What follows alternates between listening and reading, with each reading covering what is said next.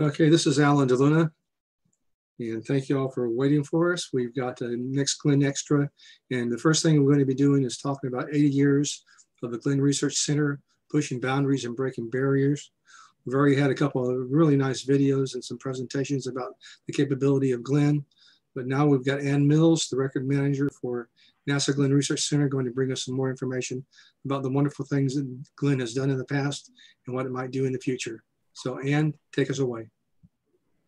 All right, and my slides up.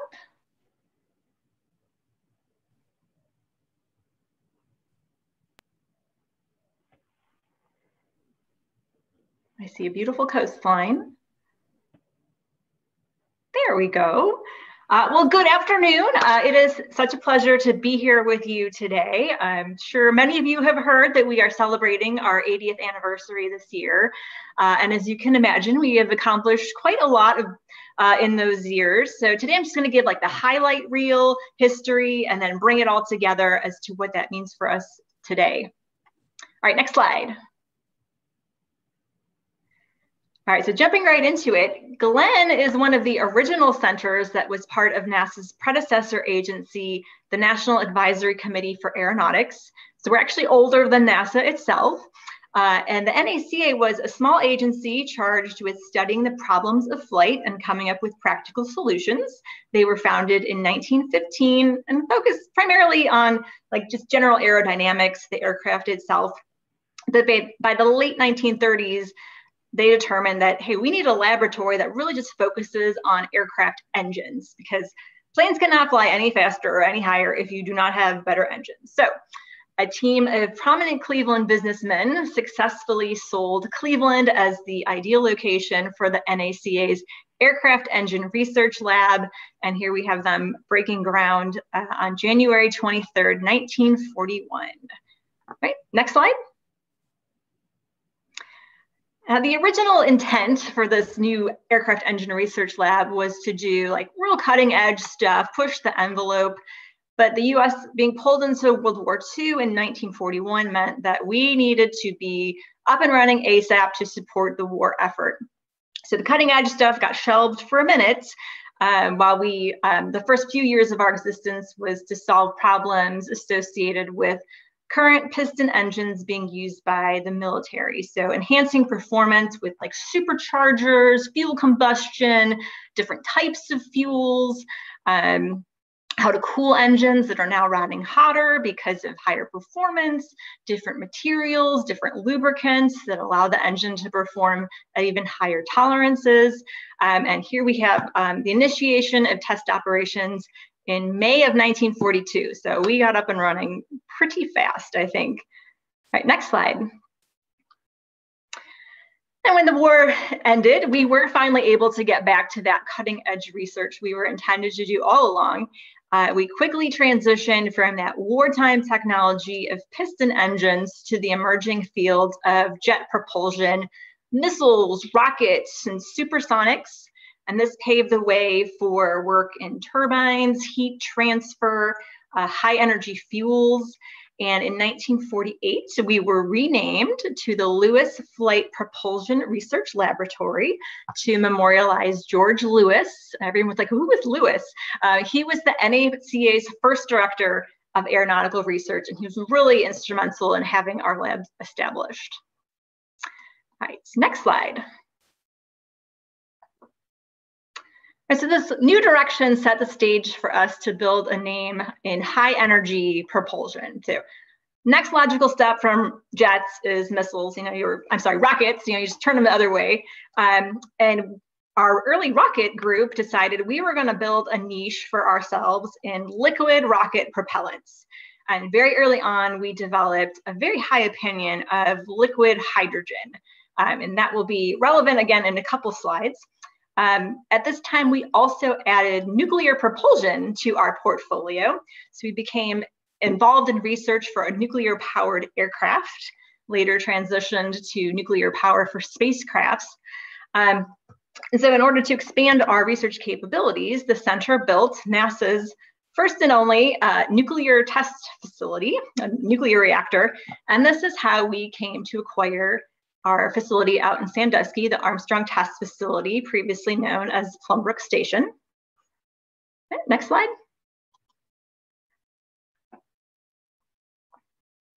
Okay, in 1958, we make another huge transition with the formation of NASA. So some people, you could argue that NASA was born at Lewis based on recommendations from two Lewis leaders, Abe Silverstein and Bruce London. NASA was built on the foundation of the NACA. So all three existing NACA labs were absorbed into the new space agency, and we were renamed NASA Lewis Research Center. And this is like my favorite picture ever because they just literally just painted over the C, put up the S, like super efficient. And as a point of trivia, the NASA meatball logo, so like one of the most iconic graphic designs of all time, was designed here at Lewis by an artist named Jim Motorelli. All right, next slide.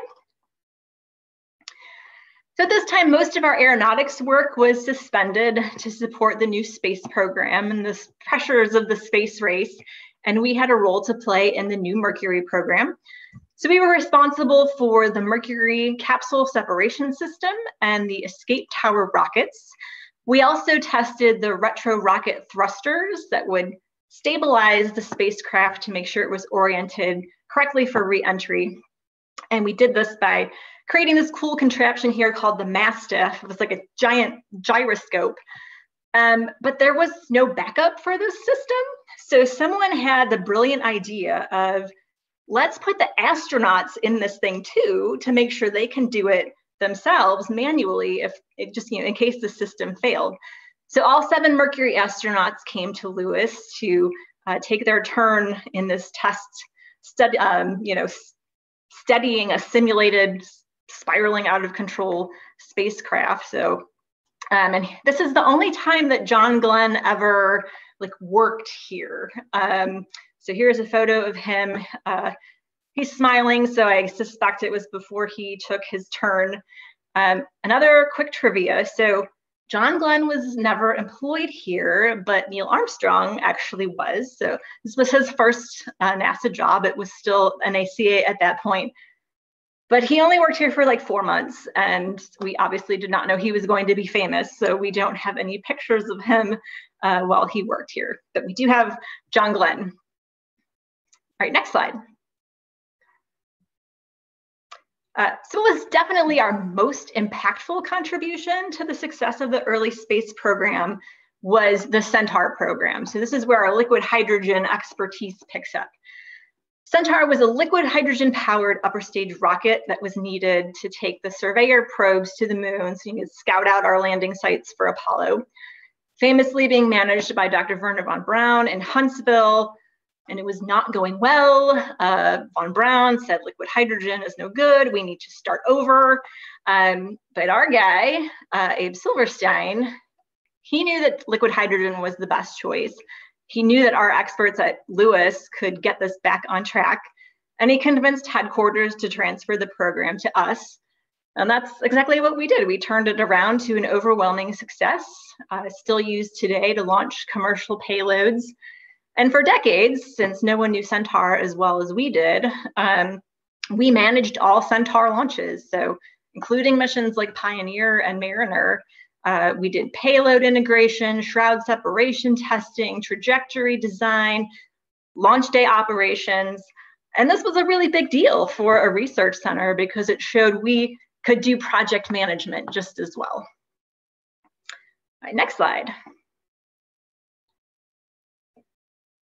And so Centaur was not simply just perfecting the rocket, but also the related factors, like the challenge of how is fuel going to behave in the microgravity of space? So how do you store and pump, ignite, and just generally control liquid fuels in microgravity? Those are all unknown.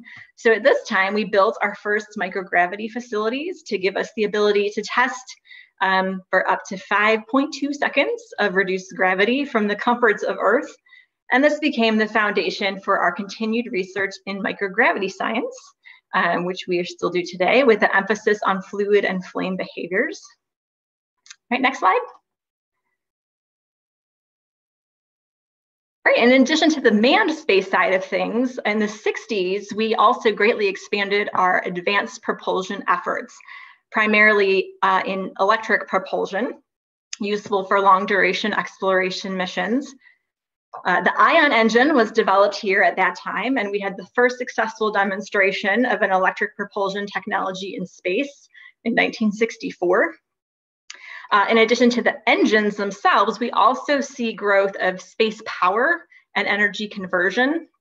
So researchers here made improvements to early solar cells, as well as thermonuclear applications for space power. All right, next slide.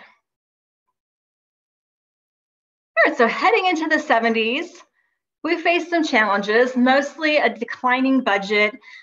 We did not get any slices of the new shuttle program pie, but we did find success in applying some of our aerospace skills to environmental problems emerging on Earth.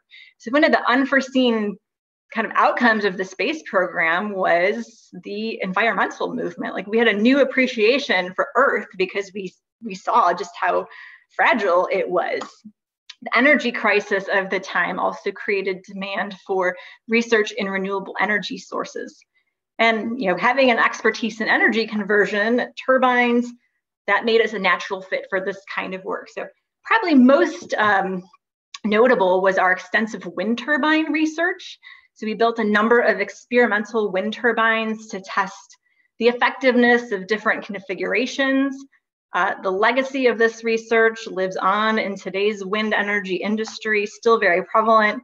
Our solar cell and battery research was applied to development of solar-powered electric systems to serve remote areas that couldn't be serviced by the traditional grid system, and also investigated improved batteries for electric cars. All right, next slide. All right, and at this time, we're also able to get back to the first A in NASA and refocus our efforts in aeronautical research. So by now, there's new problems to solve because commercial aviation has grown tremendously, whereas previously our focus had been on military applications. Some of the issues we took on were engine efficiency and noise reduction. Tremendous growth in airports and air traffic was becoming problematic. So we were looking at engines and integration for vertical and short takeoff and landing aircraft, technologies for quieter engines, and more energy efficient engines and aircraft. All right, next slide. In the 70s, early 70s, we became a leader in the communications area based on a discovery that led to significantly improved traveling wave tube technology. So that's the part that's responsible for amplifying radio frequencies, giving new potential for majorly increased efficiency and expanded capabilities for communication satellites. So this area grew rapidly through the 80s and 90s. We launched the Communications Technology Satellite as a test bed for this new technology and a new transmission frequency. So what it allowed was much smaller and cheaper ground receiving equipment. And it was essentially the birth of direct broadcast TV. And because of this, we were awarded an Emmy in 1988 for technical achievement. And in 1993, we launched the Advanced Communications Technology Satellite. That was the first high-speed digital communications satellite. And more recently, we've moved on to software-based communication satellites. All right, next slide. All right, there's our guy, John Glenn. So in May of 1999, we are renamed once again to John H. Glenn Research Center at Lewis Field in honor of Ohio astronaut and Senator John Glenn. So we've had 5 names over the course of our history. All right, next slide. So I'm kind of gonna maybe awkwardly fast forward and talk a little bit about, very little bit, where we are today, because from a history standpoint, if it's less than 20 years old, it's not super historic yet, but we've been building on these areas of expertise over the last 80 years. And here we have our 6 core competencies And I really hope you've heard from like the actual technical experts this week to talk about some of these things. And just, we're really just pushing the envelope tremendously. The ion engines, like the crazy endurance, astronaut safety, optical communications for spacecraft, hybrid electric aircraft, the shape memory alloys. And like kind of what I hope is that you can see these 6 competencies that we have today. And I know we talked really fast for a really short time about what we've done, but like if you kind of recognize some of the things I've talked about today, and that's why we do history at NASA, because it's context. Everything we do today didn't spring from a vacuum, right? So next slide. To illustrate this, I've got my very, very, very rough Glenn competency family tree. So everything we do today, you can trace back to this initial mission of like this humble piston engine, and that initial mission of just improve aircraft engines. 80 years later, we're still trying to improve aircraft engines, but you can see we've had these kind of branches off of this where sometimes it's really direct, and other times it's kind of those unexpected discoveries that lead you off into a different area. But that's what's so cool about science and technology, is like you push that domino and let it go and see where it takes you. So if the top row of what we're doing today, well, that's going to inform what we're doing 80 years from now. So that was the 10-cent super fast history of Glenn. There are a lot of great resources out there if you want to know more. There's a great coffee table book done for our 75th anniversary that's available online. It goes into way more detail, has beautiful pictures. My contact info is out there, so if you have questions, it sounds like there's not time for questions today, but please get in touch with me. I love to hear from people because it is always an honor to talk about Glenn history, and it was a pleasure to be here today. Thank you so much. And thank you very much. And I think I'm going to use this as a primer for next year's organizing committee to really help us understand more about things we should talk about. So next, I'd like to introduce our event chairs, Marla Perez Davis, who is a Center Director at Glenn, and Steve Witkowski, the Mode Science and Defense Group Business Development and Strategy Lead, and AAS is Vice President of Finance. Marla, if you and Steve could activate your cameras and your audios, and go ahead and give us any last words you'd like to say to our audience. Marla, Steve, okay, thanks. Good afternoon. I hope everyone is enjoying the John Glenn Symposium. I have been listening to the presentations, and outstanding. Thank you so much, Jim, Alan, for all the work. It has been another wonderful experience. And again, I thank you, every single one of you, for joining us in the past 3 days, or 2.5 days. So thank you so much. It's been an honor. Steve. Yeah, thanks, Alan. Well, hey, I want to thank you, Alan, and Jim, and of course, I want to thank Marla for helping out with being co-chair on this event. I thought it went really, really well. Much better than I would say our starter last year, and really looking forward to our event next year.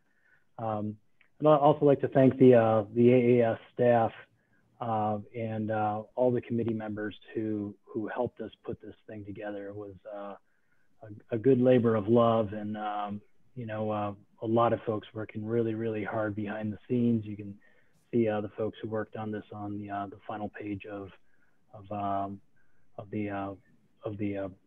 brochure and the program. So I'd also like to just thank our session moderators and participants for spending their days, the last 3 days with us, bringing everyone up to date on what's going on some of the great NASA programs, and especially some of the real cool technologies that are out there being worked on and developed right now.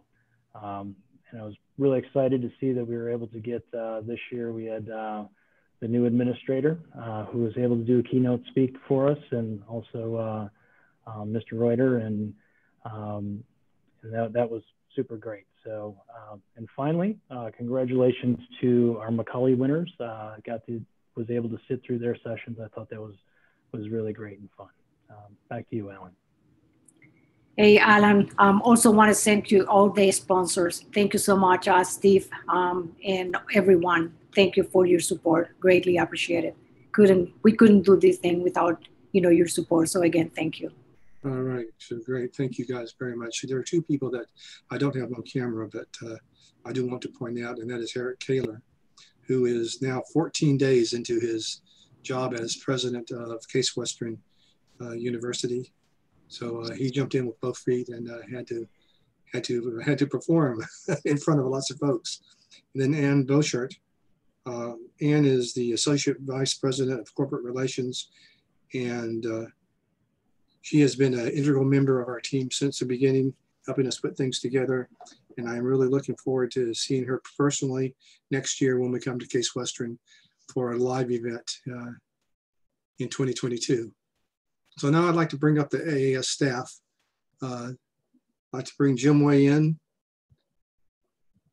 Jim is our executive director, and he manages our staff, and he manages all the coordination of these events. And then we have Kelsey Cadow. Kelsey, bring yourself up, please. There she is. Kelsey is our event coordinator, and she's been doing a tremendous amount of the coordination to get schedules put together and get all of our tech checks done, and to work with the different entities having to perform this event. And then Abigail Howard has just been on board for about a month. Abigail, maybe not even a month. How long have you been here? A little over a month. Okay. Abigail is our communications coordinator. And Abigail, I asked her a few minutes ago if her button pushing finger was getting sore. Like, remember the Jetsons commercial, the cartoon where George always complained about his button pushing finger being sore because he had to push a button so many times. Abigail has been running all the slides and all the videos, and she's been coordinating all that real time, and that's been super. So I'd like to thank the staff for everything they've done for us and all the work they've done. Would y'all like to say anything? Jim, Kelsey, Abigail? No, just proud of the team. Everybody did great, and thank you, Alan, for all your hard work and making this happen. You've been instrumental in it as well, and so we thank you very much. But Abigail, Kelsey, this is your first virtual event with AS, and you both knocked out of the park, so thank you. All right, thank you, folks. And so it's time for our next session. Let's jump right into it. Jim Way is managing the session called Autonomy and Traffic Management. Look over to it in your menu, and he'll be starting right now.